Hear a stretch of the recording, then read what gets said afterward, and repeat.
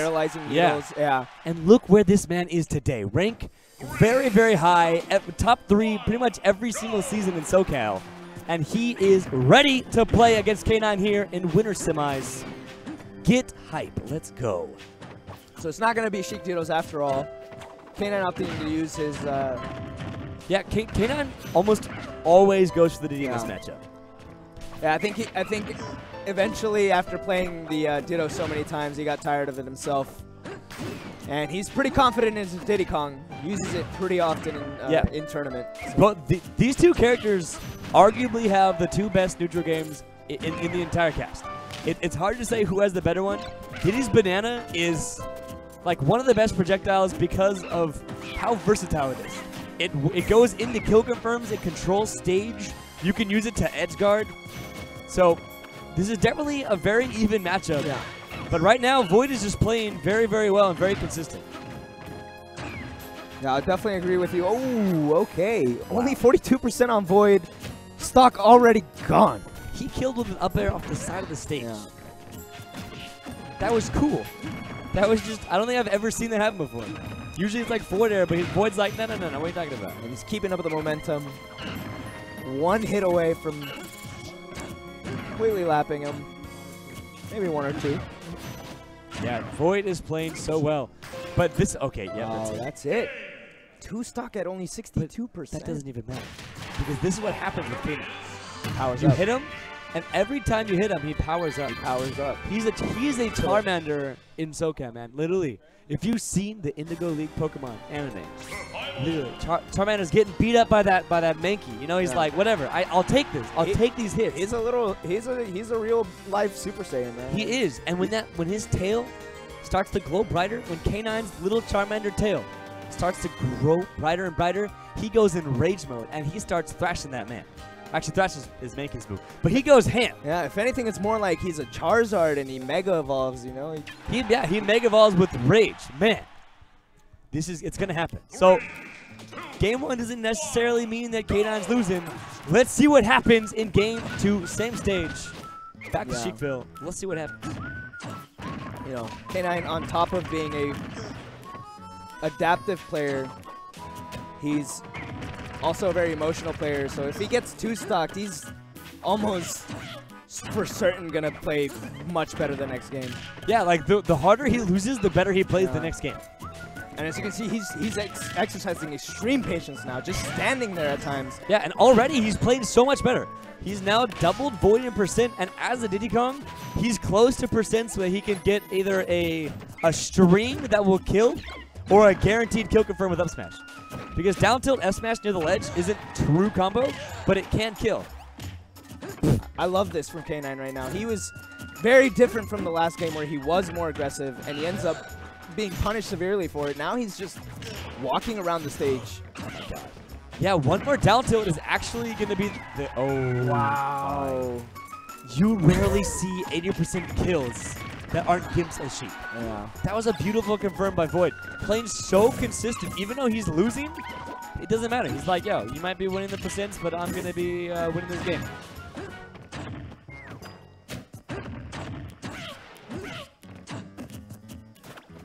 Wow, okay. VoiD had the read a little bit mistimed on that F tilt.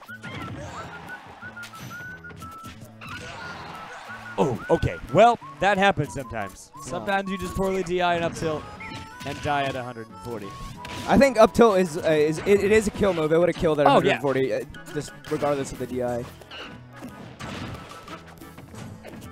Well, I think if you DI, I don't know. Either way, up tilt is definitely a strong kill move, especially at like those higher percents, 150, 160.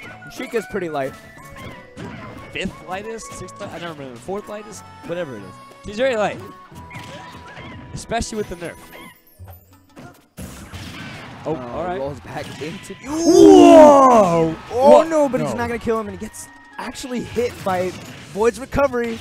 He's still living? Still making it back. Yeah. What an exchange of events here on the side of the stage.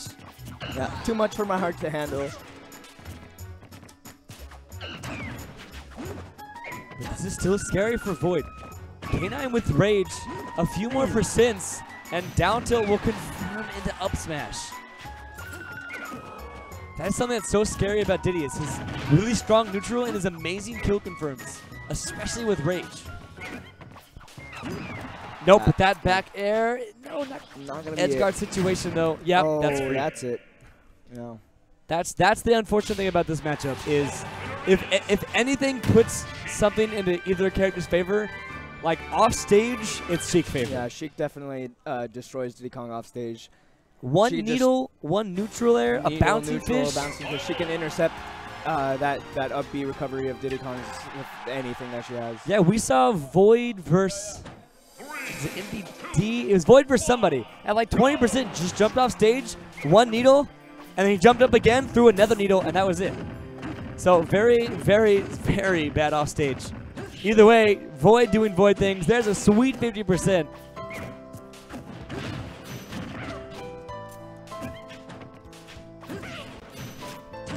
VoiD, and he's just not stopping. VoiD looking like he wants to win K-Tar Saga. Yeah. I think he might have forgot that it's not now, it's tomorrow. Doesn't matter, man. When you're at any of these SoCal tournaments, you better be playing like it's a national because it pretty much is. Wow. All right.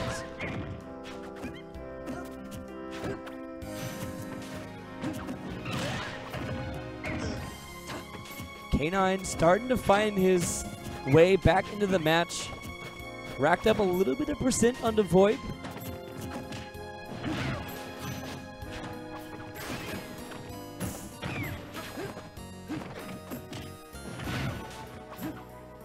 But VoiD once again with his amazing pressure against this Diddy Kong. Ooh. Okay, K9. Okay, 9. Yep. Gets punished for side being over to the platform, even though K9 knew he had that cancel. Didn't have enough time. Sheik being so fast. Wow. All right. I guess VoiD just didn't want to like deal with the 2-frame, so he just recovered high. Oh, wow. That was actually that was really scary for K9. Could have ended his life. It could have. Yeah. Smash that. But now K9 is doing a good job of not really getting hit this stock. And if he can close out this stock right now, it's a very, very even game. But he does not want VoiD to do VoiD things. That's going to close out the first stock.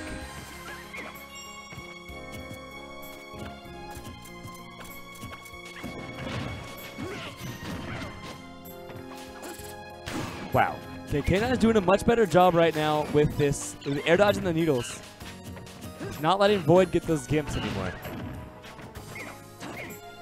Yeah, he's really turning this around quite a bit. Yeah, and he's searching for that dare spike. He wants that so bad. He's attempted it a number of times.